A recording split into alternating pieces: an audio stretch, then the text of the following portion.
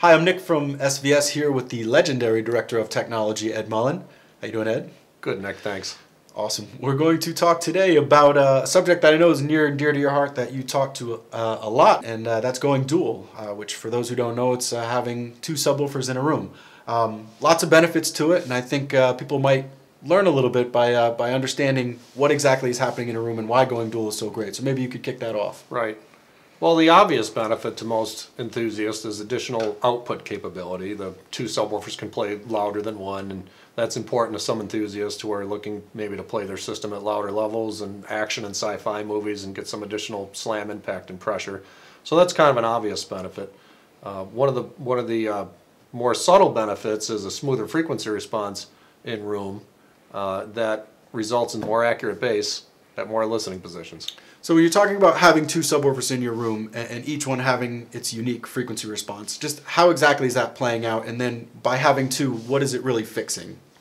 Subwoofer 1 is going to have a unique frequency response in room, and there's going to be direct and reflected bass waves in the room, and they're going to create standing waves, and there's going to be some peaks, which is where the standing waves reinforce, and there's going to be nulls where the standing waves cancel. So the frequency response is going to look kind of ragged in the room from one individual subwoofer. So when you talk about what you're actually hearing with a peak and a null, a peak, it might be considered maybe like a boomy zone, or what exactly do you hear? What makes you know it's a peak? Right, a bass peak would be kind of an exaggeration of the bass note. It might sound boomy or heavy or exaggerated at that point.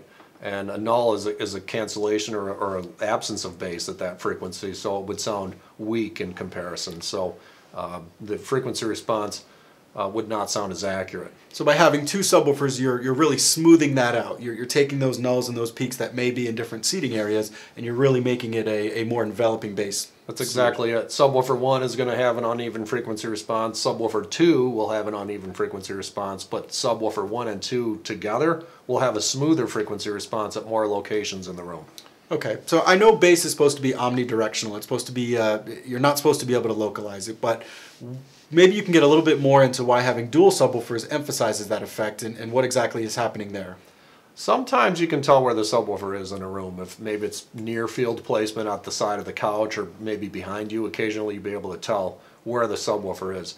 With two subwoofers in the room, it's much harder to tell where the subs are located, so the bass is more enveloping.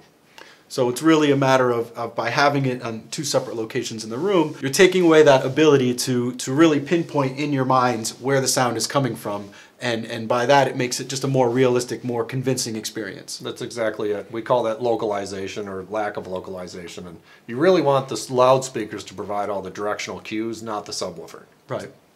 So now that you have your two subwoofers, placement, obviously a very important thing. What are some of the common places that people would set them up, and then what are the best for performance? The most common is both subwoofers in the front of the room, either flanking the center channel or to the outside corners. And the reason it's most common, it's the easiest to set up, it tends to look the best visually, and the subwoofer cables are short runs. So that's the most common setup. Okay, and in terms of when you're looking for just sheer performance and you really want to optimize the sound, what's your best bet there? The two locations for setup that actually measure the best are opposite diagonal. That would be one subwoofer say in the front left corner and one in the right rear corner, or one subwoofer front right corner, one subwoofer left rear corner.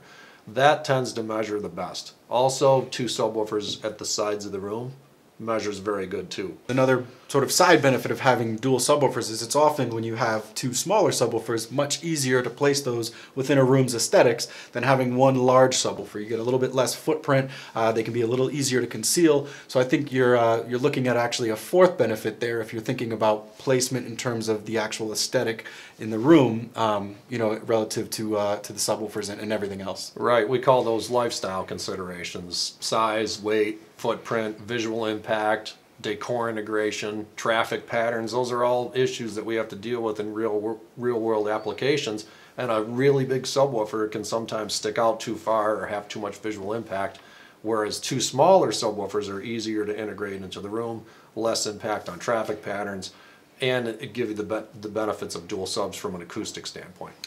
So to recap what we discussed today, benefits of going dual, obviously there's a lot of them.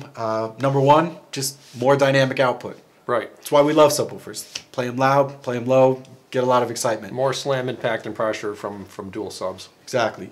Second, you're getting smoother frequency response across the entire room. So when you're talking about multiple seats in a home theater, each one of those seats is going to enjoy the same level of bass output without any of the peaks and nulls that can affect the experience. Right, you'll get better bass at more locations in the room instead of just at one sweet spot, so everybody can enjoy the experience instead of just one person. Gotcha. And third, we're talking decreased localization. So when you have two subwoofers in the room, it's really nearly impossible to find out where the bass is coming from because it just feels like it's all around you, like that energy is just enveloping the room and you're just in the middle of the action. That's exactly it.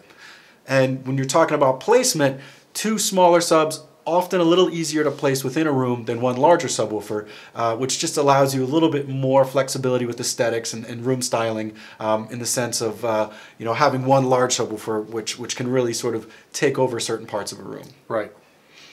So if you want more helpful information like this, optimization tips, visit our website svsound.com, go to the Sound Experts blog. If you have specific questions, don't hesitate to call our customer service team or email or chat in, and we can help you with system setup, optimization, subwoofer placement, bass management, anything you want. Excellent. Ed will be there. We'll see you.